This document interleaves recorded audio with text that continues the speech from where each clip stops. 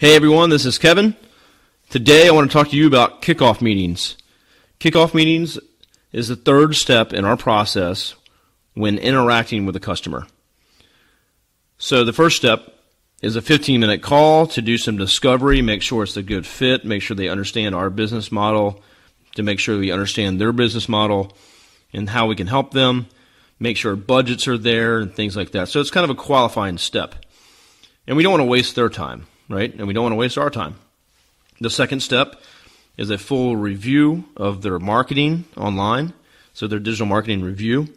That's where we sit down and we show them everything that we found with their advertising, social media presence, SEO, their website issues. And so we really sit down and take a deep dive and then show them how we can help them. If they become a client, the next step is to have a kickoff meeting. This is where they get to actually meet a lot of the rest of the team. So this is a very important step. So we sign this new client. Me or another salesperson or a business development person may know a lot about this client and the company that we just signed, but the rest of the team doesn't know anything about them. So the kickoff meeting is this first kind of meeting of the minds of our team and their team. And usually the first time that we get to really get them to come into our office. Sometimes they're held in their offices, but we try to get them to come to our office. And we get to sit around the table, introduce all the team members. I try to shut up. I kind of lay out some basic details, make some introductions, and then I kind of back out of it.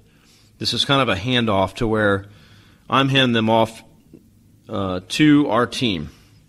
This is where Jamal, our project manager, and Jake, our digital marketing manager, really get involved with the client, talk about the process, timelines. Jake starts to develop a strategy. So during this meeting, he's taking notes. We're learning about their business, how it operates, who their target customers are, what assets do we need from them. Or if we're building a website, we'll have some of our website team available on the call as well. And we'll figure out everything we need to do for building a website. What things do we need? What are the pain points?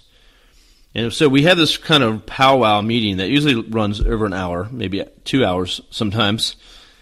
But we really get to understand the client. They get to understand us. And we really start to develop the real strategy that's going to help them grow their business. So for us, it's a very important step in the process. We always take a photo with the new client in the office there, and we'll use that for social media. And it's really our first really hands-on meeting that we get to have with them. So it usually goes very well. They're very excited. We're very excited. And we get to work. So I would like to know if you have kickoff meetings, if you're in that kind of business where you would need one, but they are really so valuable to us to get everyone in the same room talking together, and our client really gets to meet, face to face and one on one with each of our team members. So for us, it's huge.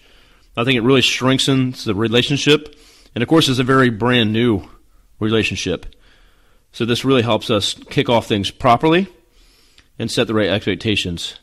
So if you don't have kickoff meetings or it's not part of your process and you just kind of wing it, I would suggest getting a process in place, making an agenda, make sure that you cover the things you want to cover in the kickoff meeting, and make sure that before they have the kickoff meeting that you gather a list of things that you can give the client so that when they come to the kickoff meeting, they're not just surprised on what they're going to learn or what they're going to need to give us. So again, kickoff meetings have been huge for us.